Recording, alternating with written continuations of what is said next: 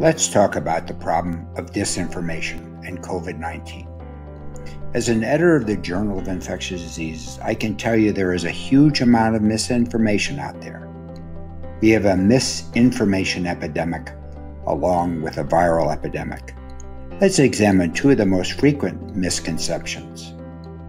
Hydroxychloroquine is effective against SARS-CoV-2 virus. It is a safe drug. Therefore, even if it doesn't work, what do you have to lose? What do the studies show so far? There has been one small controlled clinical trial which has shown no benefit. There is a large observational trial that has found that treatment with this drug doubles mortality. A second misconception is that we don't need to wear masks. Masks are for liberals and sissies. They are for scaredy cats. The fake news has been exaggerating the dangers of COVID-19. It's just another flu.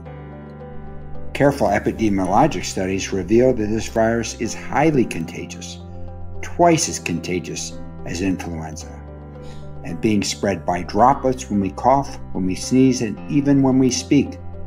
Furthermore, 40 to 60% of people who are infected have minimal or no symptoms. Both you and those infected don't know they are carrying the virus.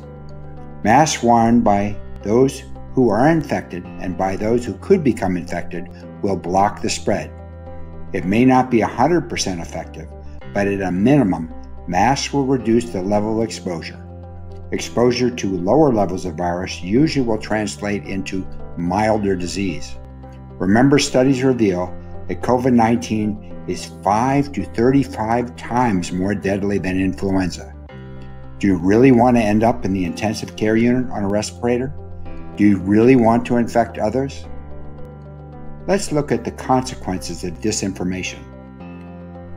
When we know the true facts about protecting ourselves and others, we can create a protective bubble that prevents us from contracting the virus.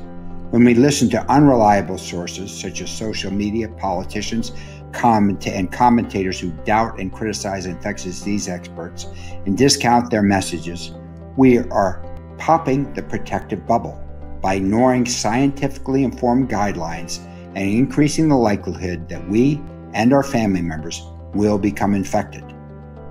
Disinformation is not only wrong, it is dangerous. Listen to the infectious disease experts. They have no ulterior motives. Their goal is to save your life and the lives of everyone in our society. Can I count on you to fight disinformation? Thank you.